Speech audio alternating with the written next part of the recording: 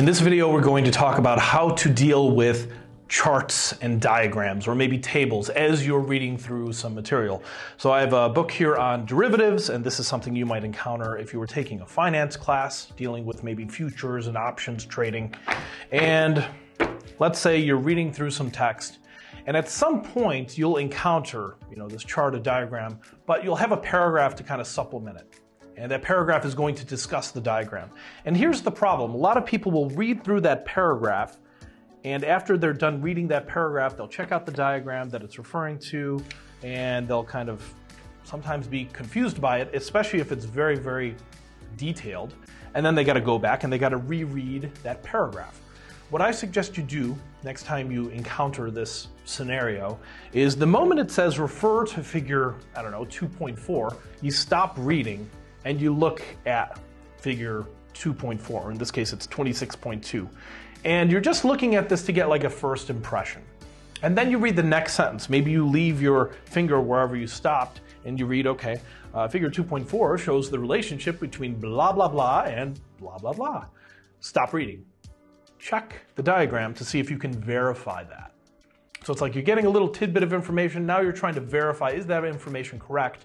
And you're visually looking at it and visually verifying. That is very important because visuals, you ever hear that expression, a picture is worth 1,000 words?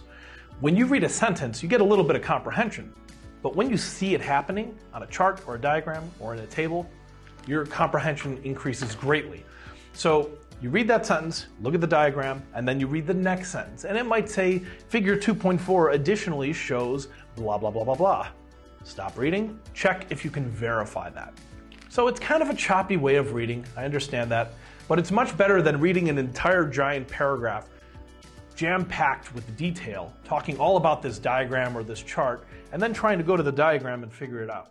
I mean, this right here is not very complex, but there are other diagrams here that get a lot more detailed in the text, and it's a good idea to kind of read a sentence, check the diagram. Read another sentence, check the diagram. And that's going to increase your comprehension instead of just reading the entire paragraph. So next time you encounter a diagram, try to see if this will be a benefit to you. I think a lot of people, when they're reading, they make a mistake by just reading entire paragraphs, or some people will even skip diagrams, which is a totally other problem. If you're looking for additional tips on reading more efficiently, we have a speed reading course. You could also take our advanced comprehension and memory courses. Check it out on the site. And also, don't forget to subscribe if you haven't already done so. We'll be posting a lot more videos in the days and weeks to come. I'm Paul Novak. Thanks for watching.